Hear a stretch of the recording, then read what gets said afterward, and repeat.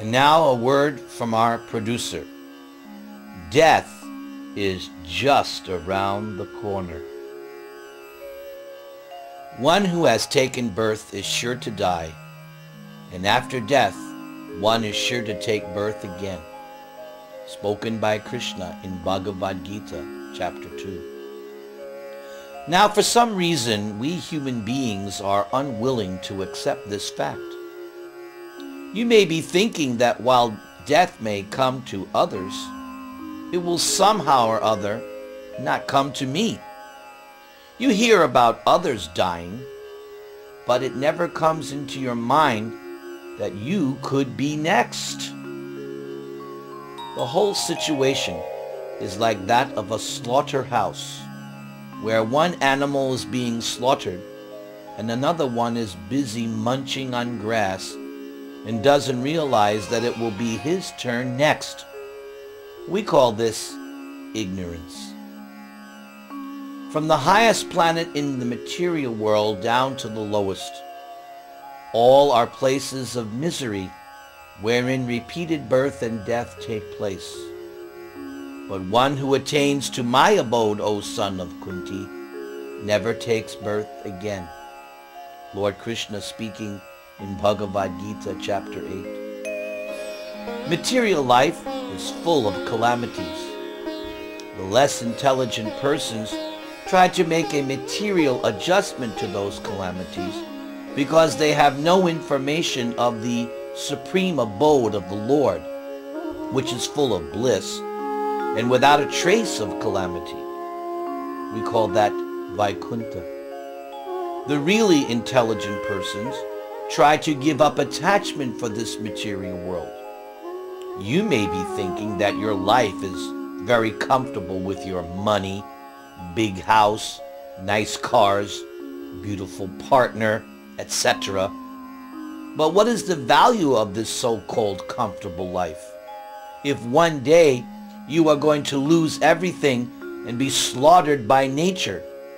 What to speak of your next life, which may be in the animal kingdom? The animals in the slaughterhouse live very comfortably, but they are only awaiting to be hacked to death. The same goes for you. The animals cannot escape the wrath of the butcher, and you cannot escape the wrath of Krishna's material nature.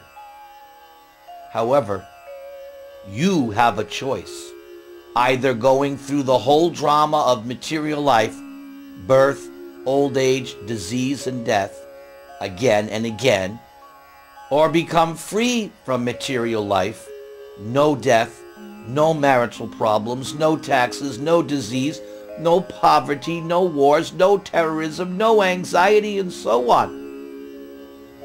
The souls in bodies lower than human beings are on a fixed cycle of transformation from one body to the next in these non-human kingdoms.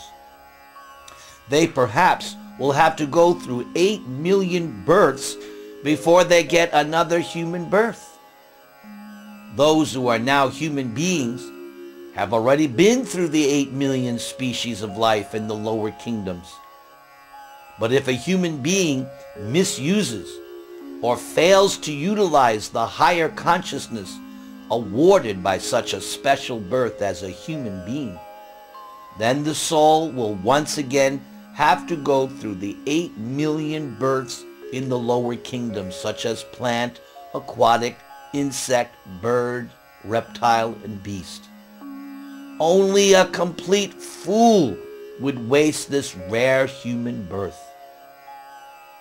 Only by engaging in bhakti yoga, devotional service unto Lord Krishna, can a human being become free from material life and go to the kingdom of God, which is called Goloka Vrindavan, the abode of Lord Krishna, where there is no old age, no disease, no taxes, no wars, no terrorism, no depression.